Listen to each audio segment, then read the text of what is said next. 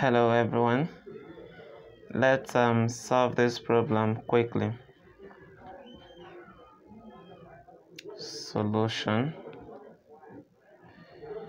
we have x to the power of -1 to be equal to 27 to the power of x, and then x to the power of -1 is 1 over x according to the law of indices, and this is equal to 27 to the power of x. And now the next thing I'm going to do is to cross multiply, so that when I do that, this will be over 1. And we have x times 27 to the power of x. We have 27, or we have x times 27 to the power of x. And this will be equal to 1 times 1, which is 1. And now from here, the next thing I'm going to do is to divide both sides by x. Divide this by x. Now x is cancelling this. Then we have 27 to the power of x to be equal to 1 over x.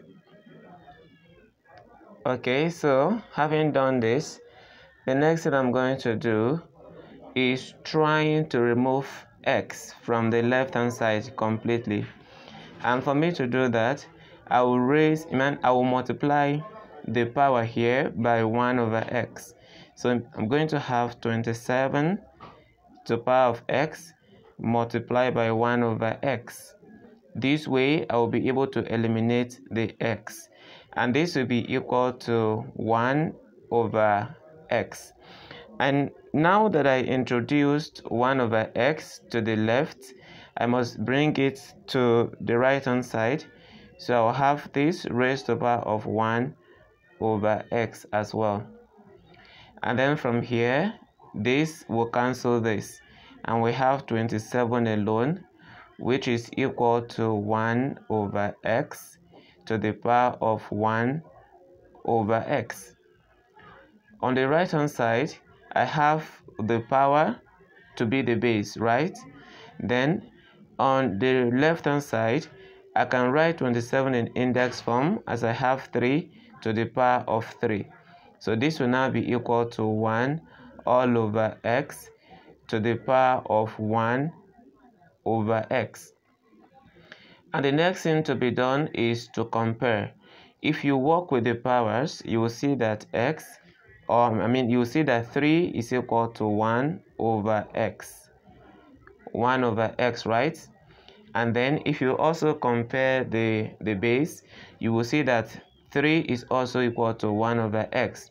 And from here, we can cross multiply so that 3x will be equal to 1.